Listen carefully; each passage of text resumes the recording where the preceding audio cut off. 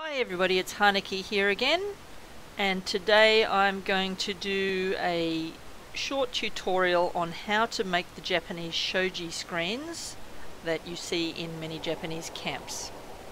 So I think we should just get into it right now. So let's go. Okay, so here we are in a nice flat spot. I've tried to pick it as flat as I could because for a first time of doing shoji screens, it's easier to do it when the ground is fairly flat. I mean, later on when you know what you're doing, you can try more slopey ground. Anyway, we're losing the light here. My computer's going to be freezing, I can see. We're losing the light here, so I need to get going. I'm going to start by putting down just some basic floors.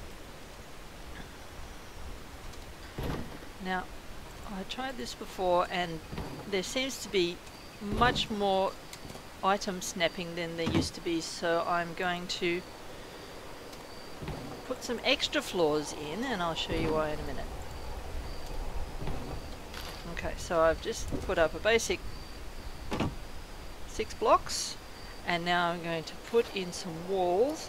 Now normally I would use these red barn walls just because they seem to work for everything, but at the moment I don't really like that white door frame there, so I'm going to go for the tin walls because look, they have a really nice wooden. What we're looking at is the color of the struts, so let me just put one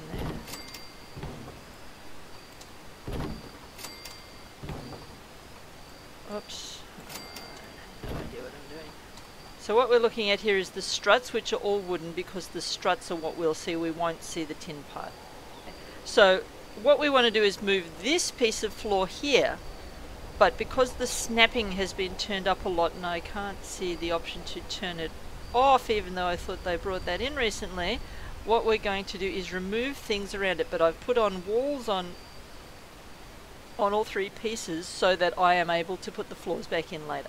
So I'm going to get rid of that one.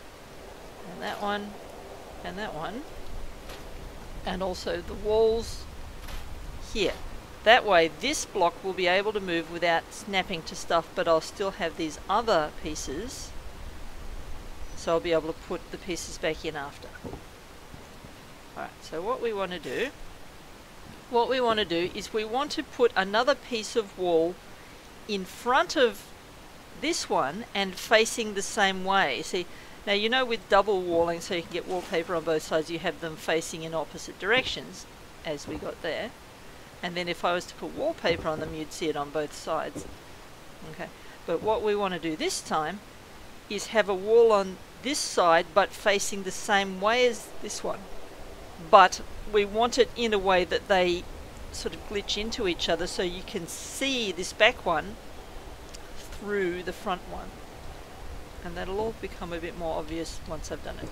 Alright, so at the moment this floor is lined up with the back of that piece, and I want to line it up with the front, or just before the front of that piece. So let's try that. I'm just going to grab it and slightly go back, only a little bit. It seems to be raising up a bit, which is a bit annoying, but we'll persist. Alright, that might not be quite enough.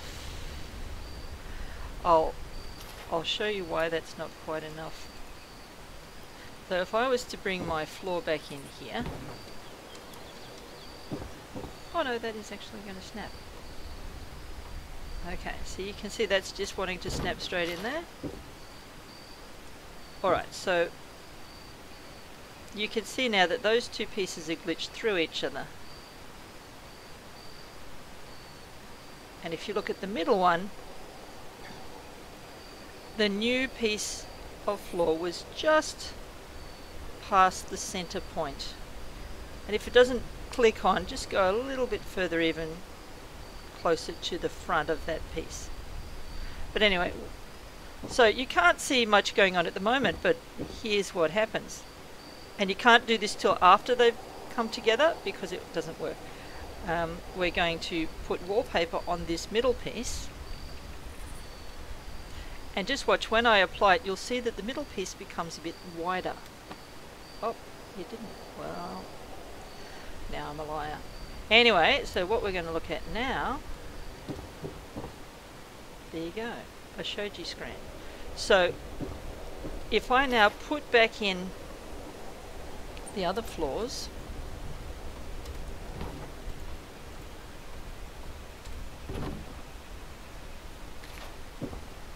okay, so see how these ones are not at the same level. We want them all to be pulled out to the level of this front sticky Eddie one. Okay, so we've got this gap. That's not going to be there forever, so don't worry. So now we'll go back to our walls and we're going to put them on. Okay, now obviously the back one's not on yet. Don't worry about that. Because now that the front walls are on, now we can move these back. Did you know you could move these while you're standing on them? I didn't know that. I might leave this one.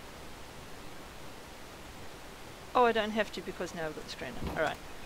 Alright, so now there's no gap. And we're going to try and put the back one back on this one.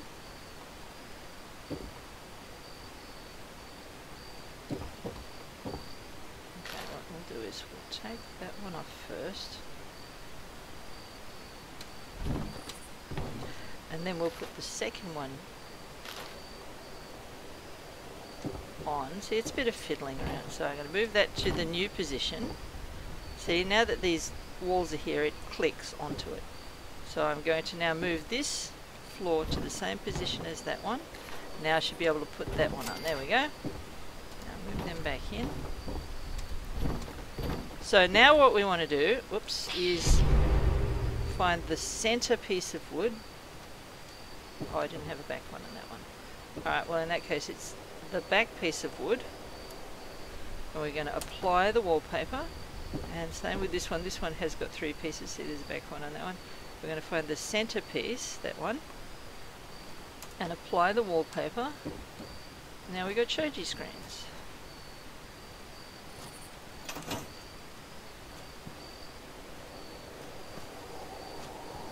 Aren't they nice? And what you can then do with the Shoji screens, if I'm going to keep the middle one as a door, let's try changing some of these other ones to other things. Actually, I'm going to keep the front one as it is. Whoops, don't do that. Alright, so now I'm going to change this middle piece into a solid. Not a window one, a solid. So there's one sort of pattern that you can have. I'm going to change this middle one into a solid also. Oh my goodness, I'm inside the wall! Okay, so I mean that's one way that you can have it. Or if you change now this front one, be careful not to remove it, change it for a solid. So now it gives you a different sort of pattern, which is the more, I want to say traditional, but I mean I know it's not exactly right, but it's pretty nice still, it's pretty close. And of course there's all the different, if you switched it out for the different kinds of walls, each wall has a slightly different pattern. So we've also got, I mean, this one, which is the window one. And that could be nice if you were going to hang like pictures or something in the middle. Then of course if you changed it for a completely different wall, let's have a look at all the walls. Now that one doesn't really have a frame. Oh, this one's quite nice. What's going on here? Why is it showing me as that one?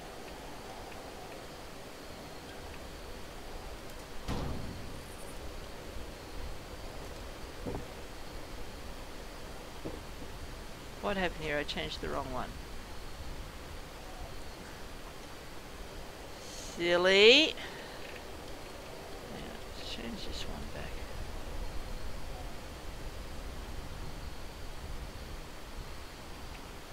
Oh, I can see what I did. Alright, I changed the middle one instead of the front one. Alright, so I'm going to change the front one to that. That's better. So that's also quite nice. Make sure I change the front one. I've tried this one before, but in fact I prefer to use the two half walls when I change this one out.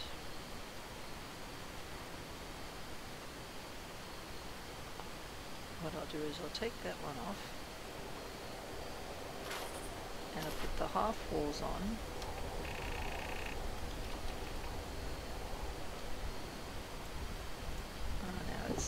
See, now it's not going to click on because the wallpaper is currently on, which makes it thicker, so we'll take that off. And then we should be able to... What's going on here? Oh, that's because we didn't line it up to the front. Okay, let's move that to the front. What happened? And then move that to the front as well. And now I should be able to put it on. There we go. And then if I change that middle one again back to wallpaper,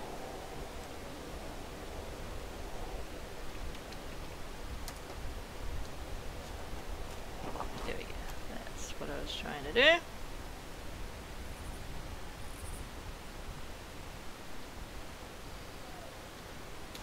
Alright, so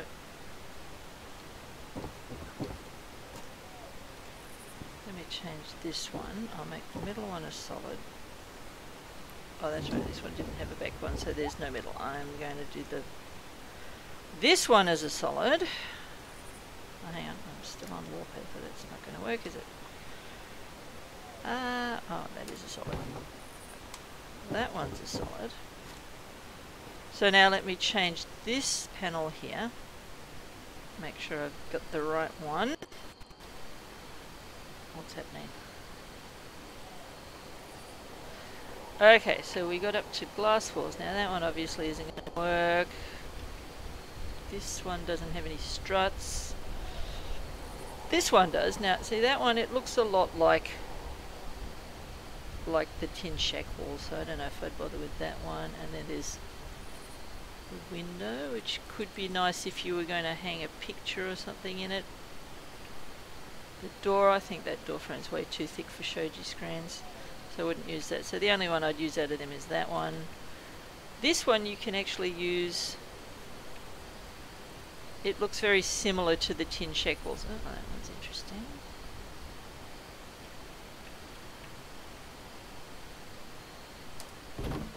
What would happen if I opened the shutters? Nah, you can't see them. You see them from the other side?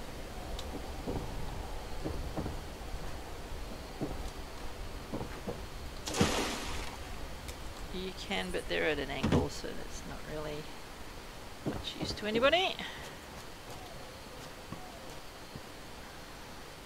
See, now I don't know if I like that. That might be alright if you were to put something in those little frames.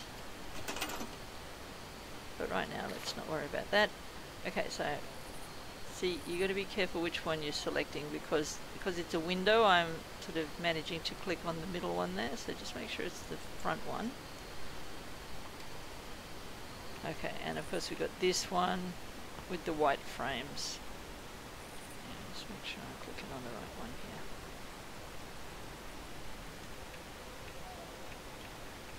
That's the one we're on. This one doesn't really have struts, so it's not much use. This one, so this one has different patterns, but the struts are made of metal. I don't know if I like that.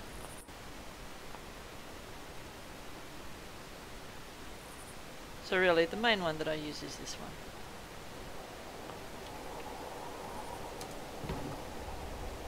Just because it has the nice wooden beams which look nice with the Shoji screens. And then I use this one. And then I also use this one. These are the three that I like to use.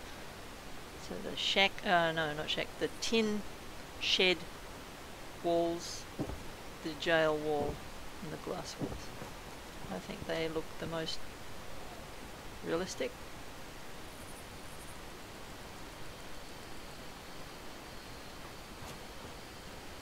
What do you think? And of course, if you were to change the wallpaper color, so let's make sure we're getting the middle one here. So, I mean, you could do it a different base color, but most of these wouldn't look very realistic. I also sometimes use this wooden one. Oh, what happened? I must have changed the back one, I think. Silly, silly. Alright, let's try that again. The middle one is the one I'm trying to get. There we go.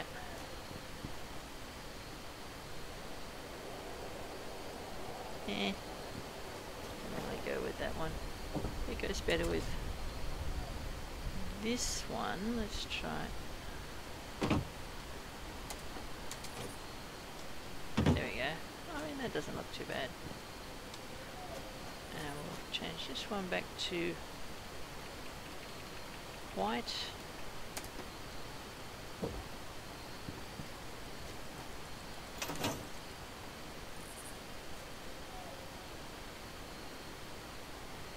There you go. So these are the three types of wall that I used in my main Japanese house, which I have to refilm because when I filmed it originally I did terrible filming, so anyway. But these are the three main, the three wall types that I used, and I think they look pretty good. And I did learn the method from, I'm pretty sure it was Stolia Sweet Roll. So shout out to Stolia Sweet Roll, who is a very, very, very clever builder and who can teach you a lot. But since I learned it, I've been trying my own stuff and changing it so that it's not just a complete pilferization of somebody else's method. And that's what happens when you learn a new method of something. Of course, you're going to learn it the way that the person who taught you does it, and then as you get to know what you're doing, you change it around a little bit until it becomes your own. The main point is that we're all trying to get to the same end product, which is to make a beautiful house. So that's how to make shoji screens. I hope that I managed to explain it in a clear way so that you will be able to try it yourself. If you have any questions at all, please ask me in the comments and I will try and explain, and I could make another video, or if you're on PC I could come and show you in person if you really want. So I just want to say have a really great day, and I hope you enjoyed this content. If you did enjoy, please like and subscribe just to help me get my algorithm going so that I can get more viewers and spread the word a little bit further. Anyway, I will see you around Appalachia, and until then, this is Haneki signing out. See you later.